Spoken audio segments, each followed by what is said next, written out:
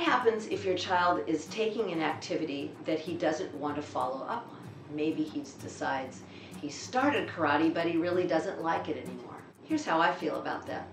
I feel that making a commitment to an activity in your schedule is really important. And I think if your child has been made aware of what signing up for that activity means, if you go to karate, that means you're going to go 3 days a week. Or if you go to soccer, that means you go to 2 practices and 1 game. If the child knows what he or she is in for, then certainly you want to follow through on it. But what if it's torture?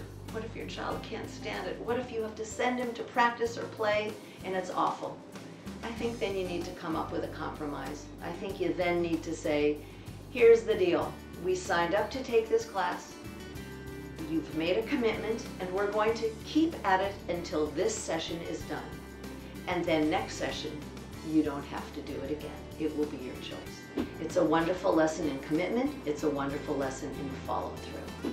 Looking for more parenting secrets? Go to ParentsAsk.com, because raising kids raises questions.